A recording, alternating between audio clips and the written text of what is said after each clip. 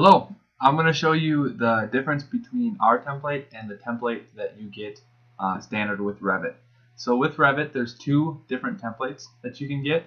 One is just your regular startup template, and the other one is your construction template, which I have open right now.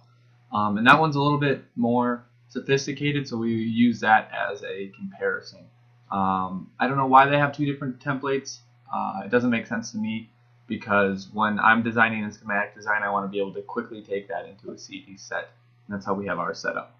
So let's go over, I'm hitting Control Tab, switching to our template, and let's just look at the components that we have loaded for you. If we do a drop down, you'll see starting at the bottom we have a nice window trim, which is great, which has been a time saver, huge time saver. You have your water heater, washer, you have your lights, which really help out. You have your vanity cabinet, which is different than your just under the counter kitchen cabinet. You have all your toiletry, your TV, your dining set, stools, a lot of sink components. You have a whole bunch of shelvings, which is nice. You have the trees, which come in both. You have your refrigerators, your kitchen stuff, parking space, a nice downspout, which is good, your outlets, which is good for electrical plan, and then all the kitchen stuff you'll ever need. I'm circling up here if you're lost, and then a whole bunch of openings too. You have your regular opening, arched opening, generic opening. Those are all parametric, so you can change those sizes. Furnaces, electrical panels, whole bunch of dryers, again more lighting, closet, a lot of closet things, and then chairs. And then how these work, let's put in a couple of them just so you can see, is that you can make different furniture arrangements. So we broke them into pieces, so if you want, a love seat versus, a big sofa, you'll be able to make sort of any kind of furniture arrangement that you want. And there is a larger sofa. And then if you wanted a love seat, you just bring those in, make a love seat. So let's go back to components. And I think we're almost through. A bunch of beds, bench, which is really nice to have, and your air conditioner. So let's hit Control Tab and see what the other guys have to play with. Control Tab, this is your basic Revit set. Let's go to Component. Let's have a look. You have a trailer, you have a metal support, and apparently a wood thing. So we think that we give you a little bit more to play with. Let's go look at the windows too. So this is our template. In the windows, we have a whole bunch of sizes and different types. So you have your awnings, you have all your different types to choose from. Just pick and click, put it in your walls. Casement windows, fixed windows, and I think our last category after fixed is your single hung. Let's look in our doors as long as we're here. So in our doors, you have your bifolds, doubles, double glass, interior pocket. You have your garage doors, single flush with glass, sliding 2 panels, 3 panels, and sliding closet. Now let's go back over to the Revit one, the one that you just get standard. Let's look at not the walls. Let's go back, look at the doors. You have single flush. That's about it. And windows, you have fixed. And that's about it. And as long as we're over here, let's look at the walls that they give you. Here you go. You got a couple different walls, mainly generic. Interior partition walls.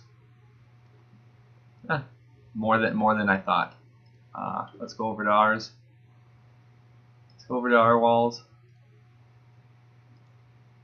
Here we go. Let's go. Oops.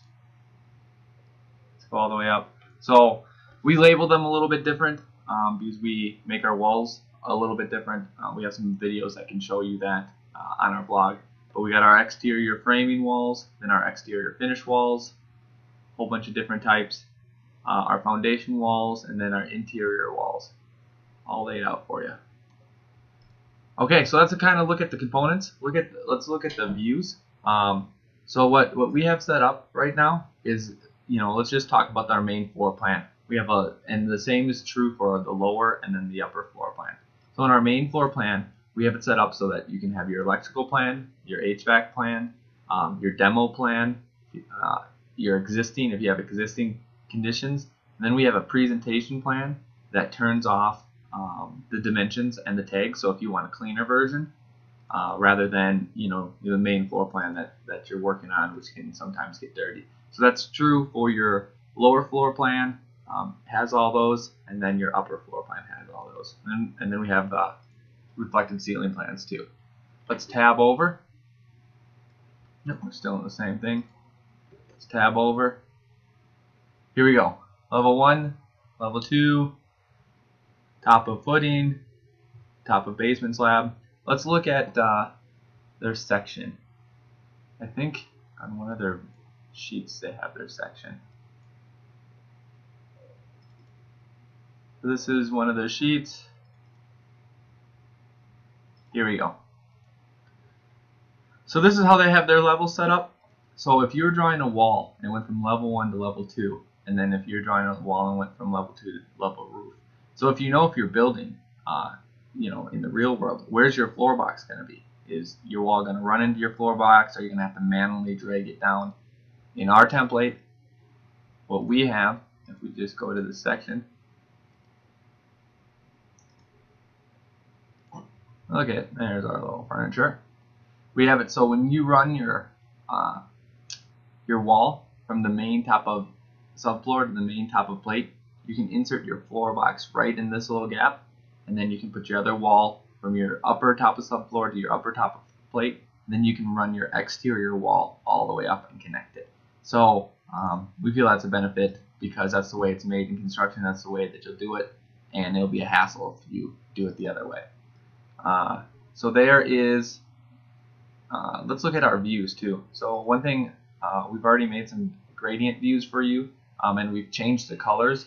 If you go back to the regular template and you look at one of their views, they don't have gradient, and when you put on the gradient, let's, I'm not going to do it right now, but you can see on our website it's actually a pretty ugly color, where we made ours a nice, pretty gradient. Okay, let's scroll down. We got our elevations, legends, schedules. They have some schedules too. We think ours are put together a little bit more better for residential construction and what you need rather than a whole bunch of random ones. And then we have a whole bunch of sheets laid out for you so that you're ready to go. They don't have, if we tab over,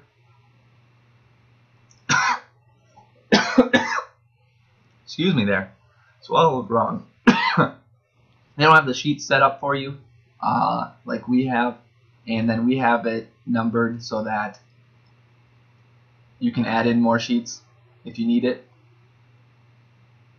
So you can add in, let's say you needed to add in a blown up floor plan for any reason, you could put A2.1 and put that in there. So that in a nutshell is our templates versus their templates. We also have a bunch of detailed components that they don't have.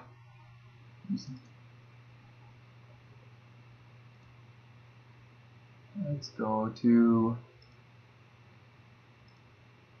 annotate component, detail component.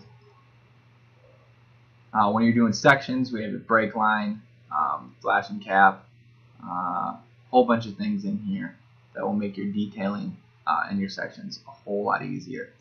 So anyways, that's just a brief overview. I didn't go into depth on everything, but I hope that kind of lays out some of the benefits for you.